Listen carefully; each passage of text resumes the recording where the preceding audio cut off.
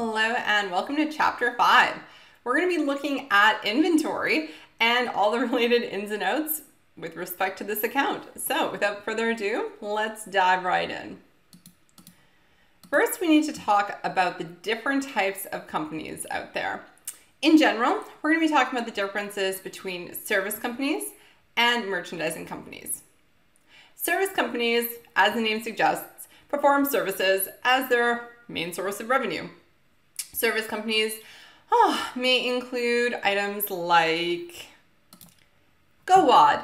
GoWad is my mobility app, so they sell me a service. I log on, I get told what mobility to do from them, and every month I give them, I think something like $15 to develop a plan for me.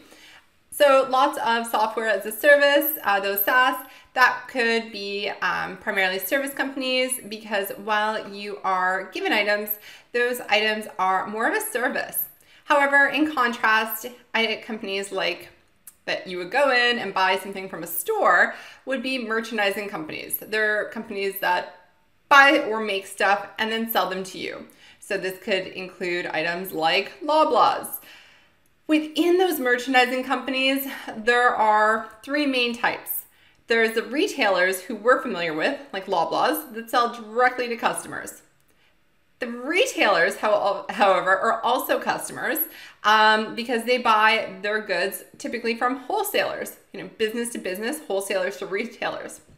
And then before the wholesalers, manufacturers actually make the goods and produce the goods for sale to wholesalers.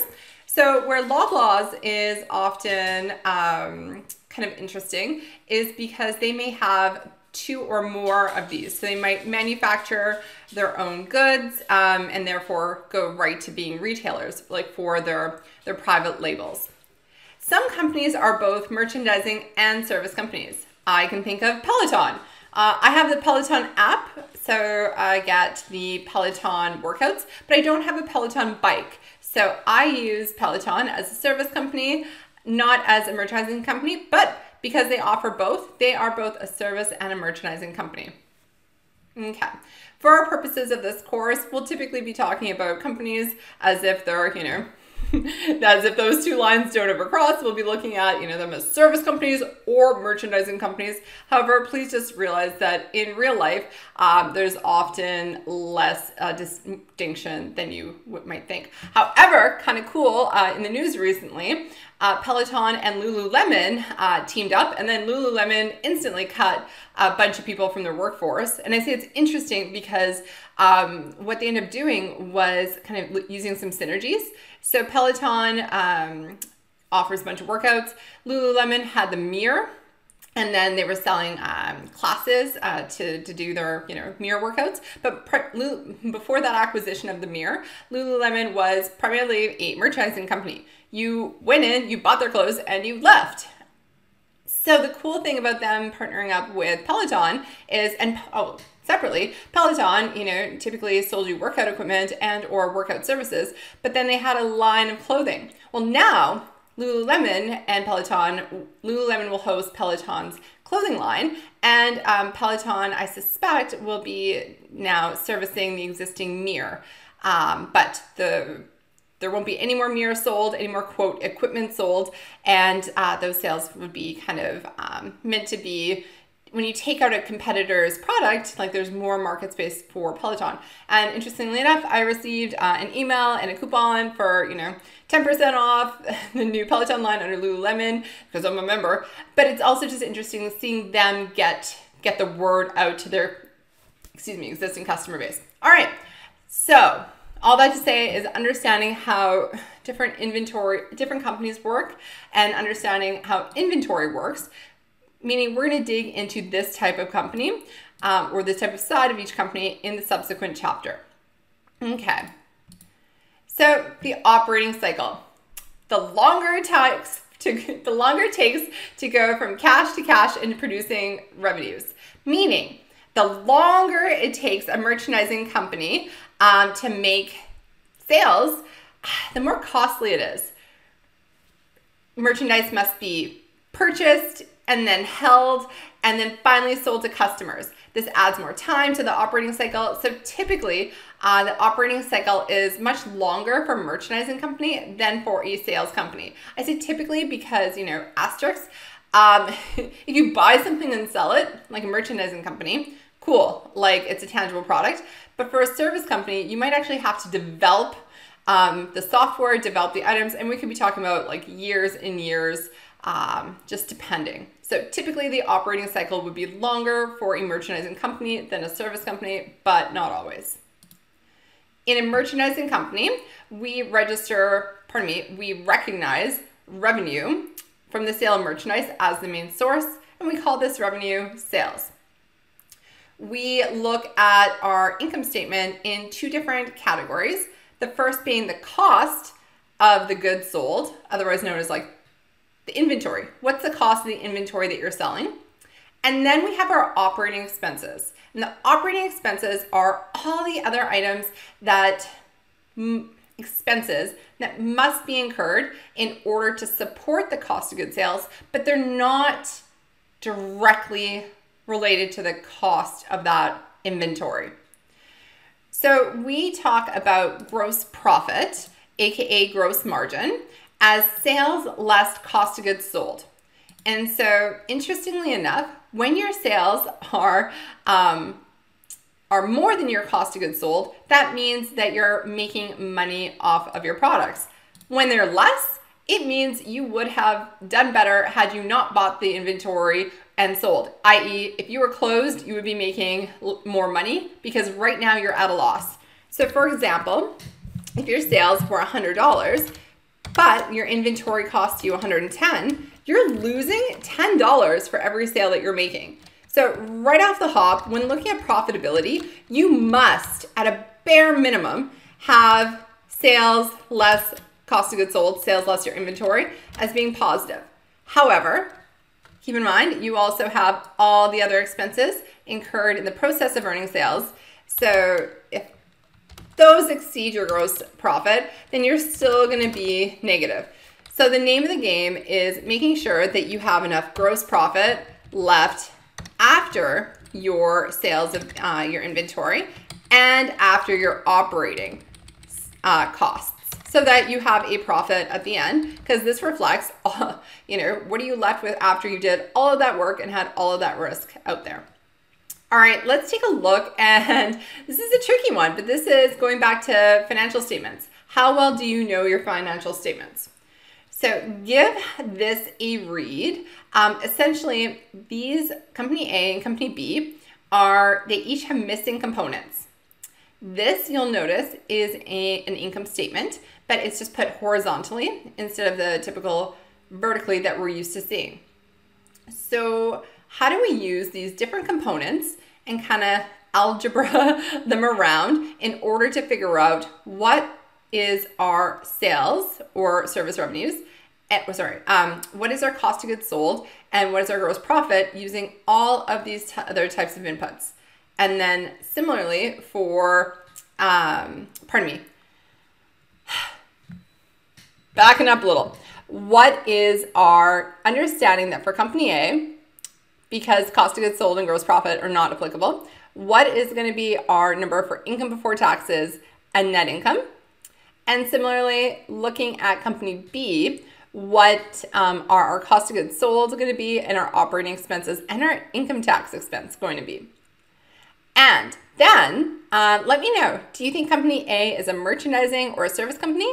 And do you think Company B is a service company or a merchandising company? All right, give this video a pause, and when you come back, I will be doing this in Excel with you. All right, welcome back. So to determine number one, what is going to be our income before income tax? Well, we have our operating expenses and we have our income tax expense. So our income before income tax is going to be calculated as our revenue minus our operating expenses. So this is going to be our 100 minus our 65, and that is equal to our 35. Then we have, what is our net income? Knowing that our income tax expense is 9, well, our net income is going to be equal to our income before income tax minus our income tax of $9. All right, I think you can see how this game is being played a little bit. So it's really, we understand financial statements, and then if we have to do them backwards or some fill in the blanks, sometimes it can just really help solidify our understanding. Alrighty, so number 3, if we have a revenue of 100 and then gross profit of 60, that means our cost of goods sold must be 40, right? Because we have 100 minus 60 equals 40, and we can double check. 100 minus 40 equals 60 is our gross profit. Alrighty, moving along. Operating expenses. So now we know that our gross profit, I'll just kind of make a little note. So let's see. Okay, our gross profit is 60. Well, we can see it there.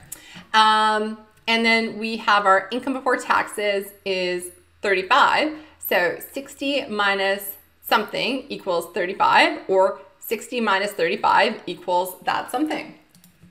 All right, equals 60 minus 35 is equal to our operating expenses of 25. And again, just double check, equals 60 minus 25.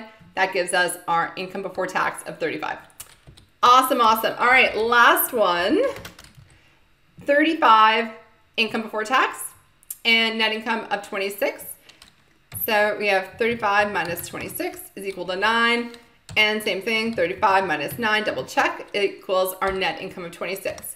And I'm not sure if you all saw, but in the tips from the students the other week, one said that the way that they maximized their grade on the first mini test was by calculating and then rechecking their numbers to make sure that they had the right number. Because yeah, it never checks. I like forwards and backwards when possible to double check. All right, so now B. Which of the companies is service or merchandising and why? Well, this company B had inventory because they had cost of goods sold and gross profit. So because they had inventory, that means that company B is going to be, that's correct, company B is equal a merchandising company. So this would be like a Lululemon whose primary items are going to be their clothes that they sell, their inventory. And company A is going to be, I don't even know if Peloton would be more of a service or more of a merchandising. So I'm just going to be safe and say that the company A, you know what, we'll just go with it.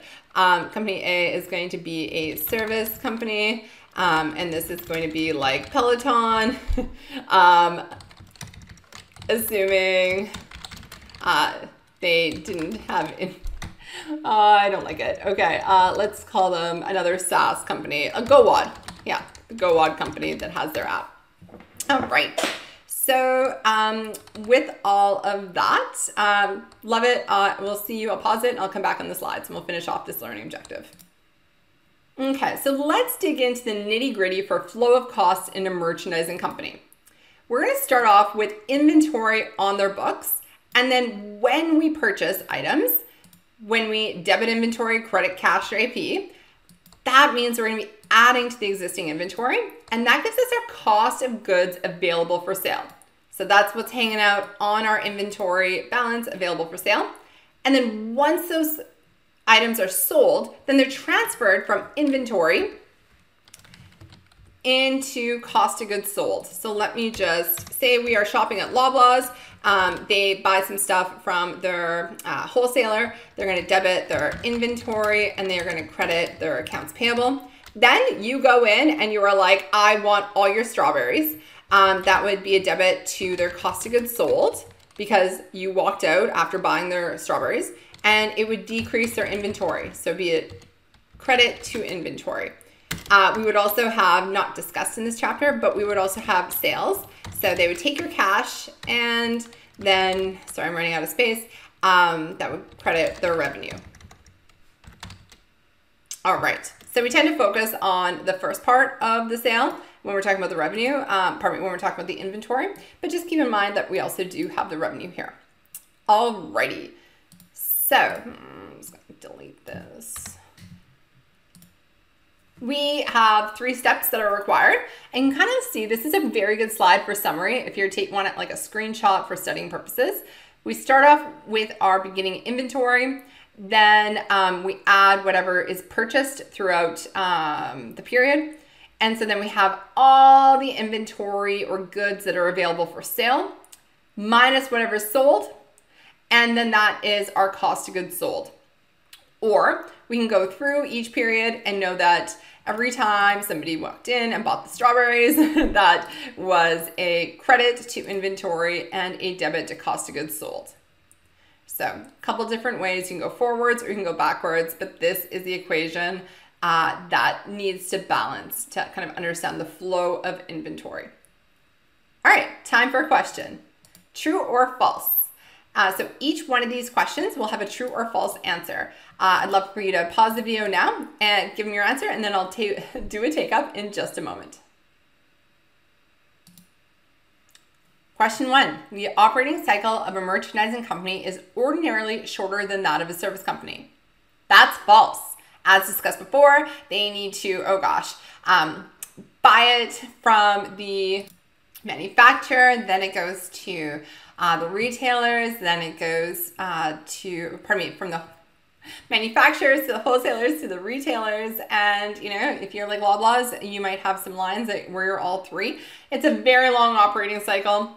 Whereas a service company, typically you are just selling a service, nothing to inventory there. Though we say ordinarily because there might be some development for that service company. So the answer here, 1 is false. All right, 2. Operating expenses are expenses that are incurred in the process of earning sales. And that is true.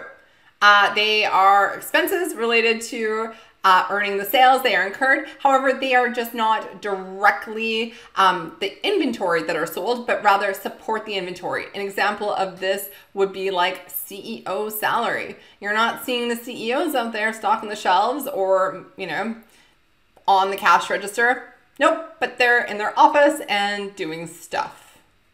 So, and there's still an expense. All right, last one. Cost of goods sold plus beginning inventory is equal to goods available for sale. That is false. Goods available for sale is beginning inventory plus purchases.